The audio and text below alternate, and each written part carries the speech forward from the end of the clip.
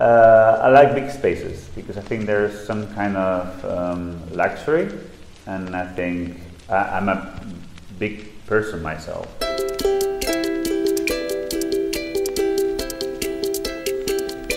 Ciao Sergio, these are my questions for you. Do you dream of drawing? No, I don't think so. I think I draw enough during the day, so I think I just dream about any other stuff. If you could translate your illustrations into music, what would they sound like?